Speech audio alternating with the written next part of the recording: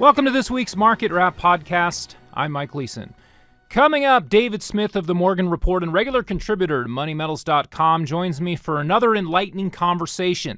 David tells us how much longer he thinks the upside move will last in the gold and silver markets, and also weighs in on Bitcoin and the cryptocurrencies. Make sure you stick around for my interview with David Smith coming up after this week's market update.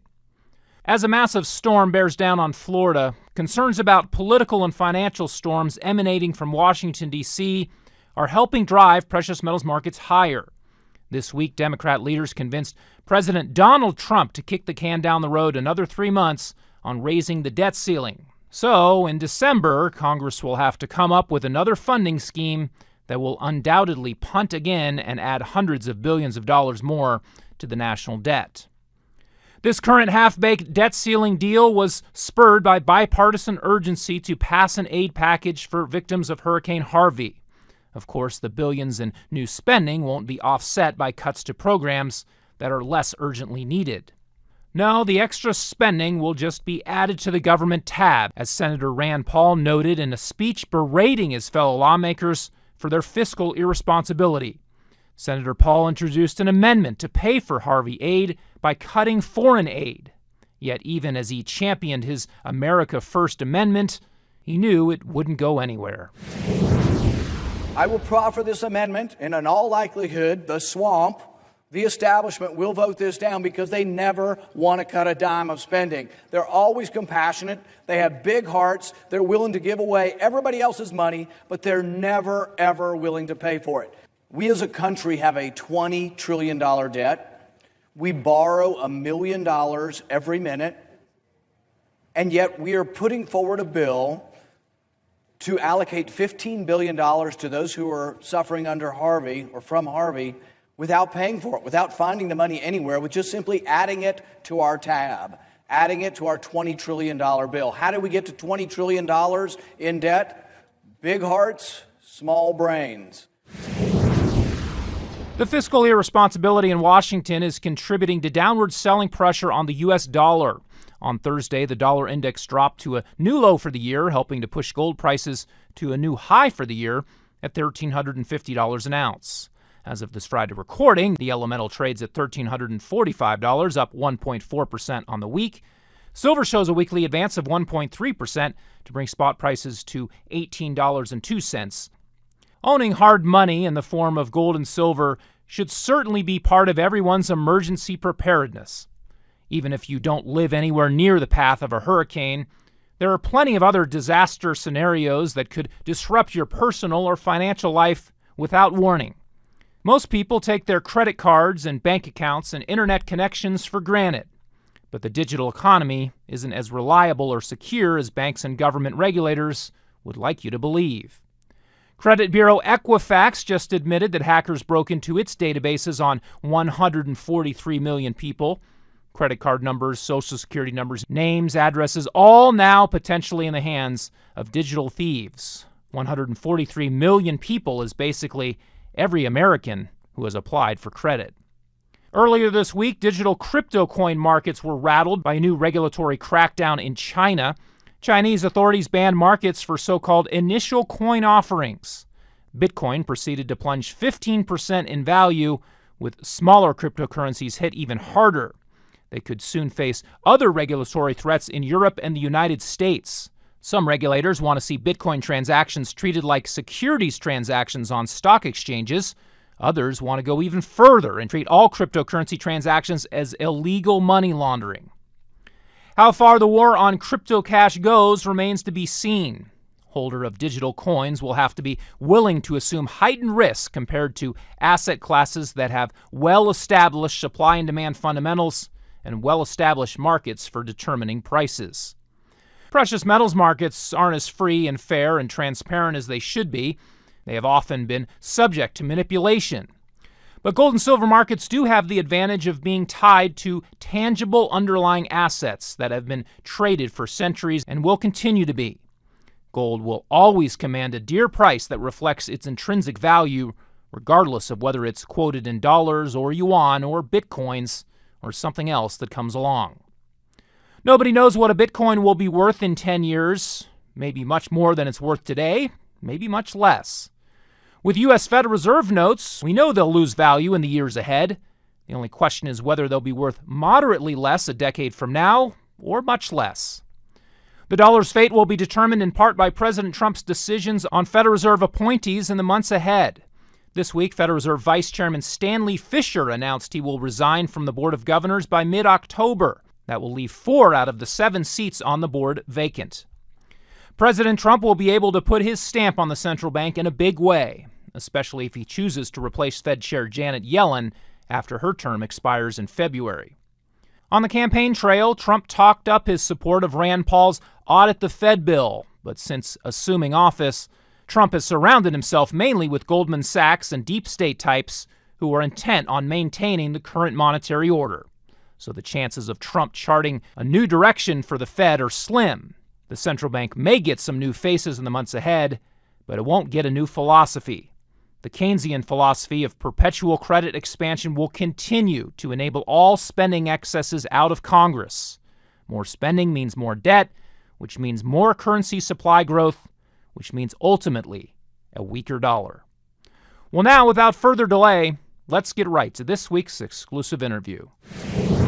It is my privilege now to welcome back David Smith, senior analyst at the Morgan Report and regular contributor to MoneyMetals.com. David, thanks for joining us again, and how are you? I'm just fine, Mike. It's great to be back.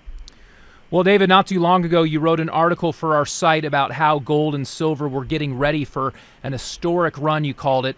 So before we start discussing some of the market action here recently, fill our listeners in on why you believe things were set up and are set up for us to see a good run in the metals here. Well, we've had a very trying period since 2011 when a lot of people have been really worn out and torn out and left the market because the prices have declined substantially in what is really a normal reaction in a very large bull market, what we call a cyclical reaction within a secular bull market. And the prices, if you look at other times in history where this has happened, the prices did not decline more than what you would expect, but it's pretty hard when you see prices drop by 40 or 50% over 5 years. But last year kind of started to turn things around, and then we had a correction from that.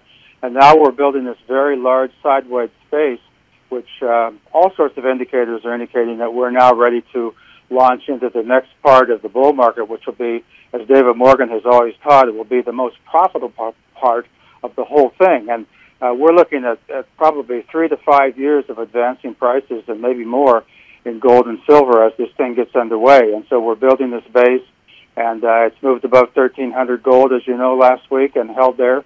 And so things are going to be going a very positive way for the bulls going forward here. So the metals have been showing some good signs of life here. We've got gold at its high for the year. Silver is still lagging a bit and hasn't reached its high for the year yet. Now, I'm not sure if you're thinking the same thing, but things are feeling a little bit different this time in terms of the advance that we're seeing and the setup that you just alluded to. Do you think silver will finally start outperforming, and how much of a run do you see in silver prices in the next, say, 6 to 12 months? Silver will at some point start outperforming, and it's a metal that kind of surprises people. They're looking at it now and they say, well, why isn't it stronger in relationship to gold? And over time, there's about an 85% correlation. In other words, if gold is moving up, silver will too. But it doesn't do that on a daily basis or even a weekly basis. And what it kind of likes to do is to make people think it's going to stay weak for a long time, and then all of a sudden there's a price explosion, you know. And so one of these days we'll wake up and silver will be up 75 cents on the day, and people go, well, where did that come from? When in reality, it was going on under the hood all along, and it was taking its time, and then all of a sudden they go into the upside. So these different things that are going on with big money moving in from hedge funds into the metal space, and the mining stocks being more strongly supported, and the incredible demand, which just keeps on growing and going from China and India, and now Turkey. Turkey's become the third largest importer of gold now in the world. All of these things augur very positively for the precious metals, and that doesn't even discuss the supply concerns that are starting to accrue. I know it's been maybe a little bit difficult for a lot of the silver bulls out there to see it just kind of go sideways for all this time, these last 4 or 5 years now. But what is it, the saying that the bigger the base, the larger the base, the bigger the upside case? It's kind of an old trading truism. And the supply issue, the person on the street will say, well, wait a minute, I can still buy gold and silver at Money Metals at a pretty reasonable price, and that's true. But what's happening is the supply pipeline is going to be getting thinner and thinner because these projects are not coming online like they used to. The big discoveries aren't being made. The grades of the ones that are being produced in gold, silver, and copper are declining. There are more issues with country risk. Last week in Indonesia, one of the largest gold copper projects in the world was almost taken over by the government. The Grasberg project had been producing for many years. They had about an 85 or 90% ownership, and now the government has told them you get 49%, so the government has become a majority owner. And these things don't augur very well for increased production. So when the next upsurge happens, which is in the way of building now, as people come in and they buy more gold and silver physically, then that pipeline is going to be harder and harder to fill, and the price will rise, and the premiums will rise as well, too.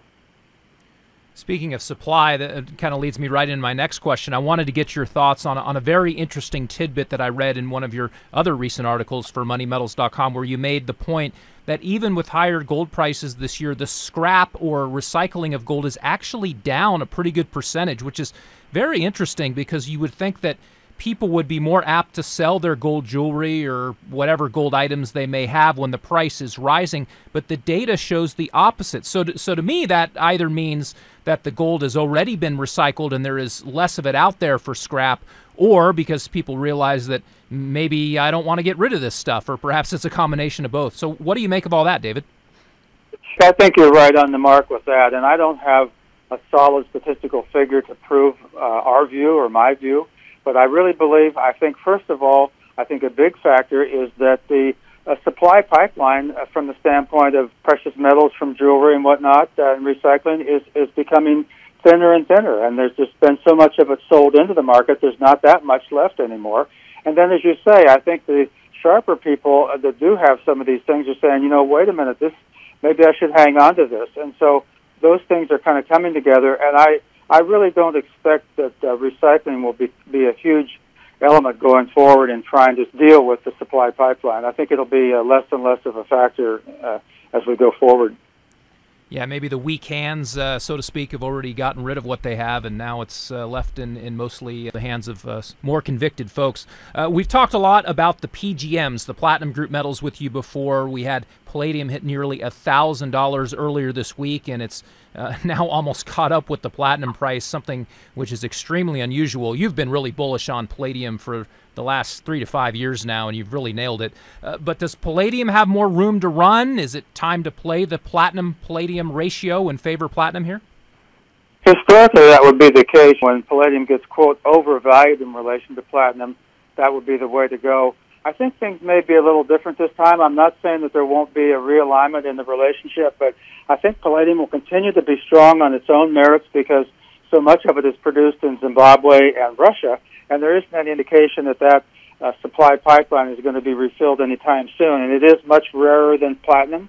Still like palladium a lot better, and platinum certainly has some room to move up, but how and when or if it'll ever go back to its premium over gold is really difficult to say. I think the relationship is really undergoing a fundamental change, and we'll find out all the reasons for that later, but it is something to kind of keep an eye on. Kind of revisiting that palladium conversation that we had, gosh, I guess it was 2 or 3 years ago, where you favored that as your number one precious metal at the time, and like I said, you've totally nailed it. And the advantage of having palladium or any of these PGMs is really as kind of a portfolio diversifier. They're obviously driven by different fundamentals.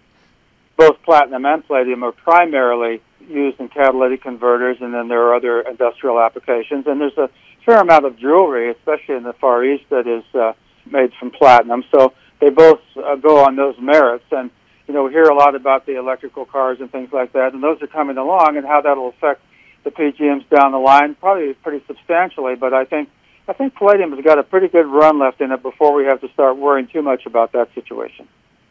The U.S. Mint is just now announcing that they're going to be introducing a Palladium Eagle, which will be interesting. The first time that they're doing that, we'll see what kind of demand there is for that item here later this year. How about the miners, David? They finally started to perk up in the last 2 weeks as gold finally broke above $1,300 again, but But they've been in the doldrums for the last year after starting out 2016 with a huge move. Is it time to get into the mining stocks again? And if so, what kind of stocks would you suggest people look at? Well, the very fascinating to me change that's taking place, and this is, it's like one of those things that's not 100% confirmed yet, but I'd say it's about 90% confirmed. For up to 20 years, the relationship between gold and the mining stocks has been tilted in favor of gold. So in other words, for the last 2 decades, people that bought physical metal did better on a percentage basis with less risk than buying the mining stocks. But that is now starting to change, and it looks like the mining stocks are going to outperform the metal. They're both going to do very well, but they're going to, and they should outperform because there's much more risk. If somebody comes to you and they buy 10 ounces of gold or 1,000 ounces of silver, the only risk they have from buying it to you after they hold it is the price of gold and silver. Is it going to go up or down? But if you buy a mining stock, you've got about dozens of risks. You've got nationalization, you've got the cost of production. Are they going to run out of the ore that they thought they had? All sorts of things like this, the mine collapse. And so those things necessitate that anyone buying a mining stock has to accept greater risk. And the only reason that they'll accept more risk is if there's more reward. And so that has not been in their favor on a consistent basis over the last 20 years, although, as you mentioned, last year they did outperform. But now that's starting to change, and so there's a lot to be said for a person holding physical metal as the insurance part and as a profit part, and also holding some very carefully selected mining stocks. I think both are going to do very well going forward over the next few years. Yeah, that's very well put, and you illustrate that very well. And obviously, we've said for a long time that mining stocks are not a substitute for owning the physical metal, but it's more of a supplement to a physical holding that you already have. Let's change gears here and talk for a minute about Bitcoin. You see lots of promise in Bitcoin. It has at least the potential to serve as another form of honest money, but it will need to clear some hurdles. One of the big ones we can see coming is regulation. Governments are increasingly aware of the threat posed by Bitcoin, both to the fiat currency monopolies they have been running and to their friends in the banking sector. What is your take on whether or not regulators will be able to succeed in controlling cryptocurrencies, David? Regulators are going to have a direct impact on that currency space, there's no doubt about it. But, you know, the blockchain is something that is kind of the genie that's out of the bottle. It's not going away. It's going to fundamentally transform a big chunk of financial exchange as we know it, because it's peer-to-peer exchange. In other words, there's no middleman. So point A to point B goes straight through on the blockchain. It's a public pronouncement of a transaction and this type of thing. So the blockchain itself is a fundamental change that will be with us. Which of the cryptocurrencies will be around is another guess. Of course, right now, Bitcoin and Ethereum are a couple of the biggest ones, and Ethereum is more of a tool than a currency itself.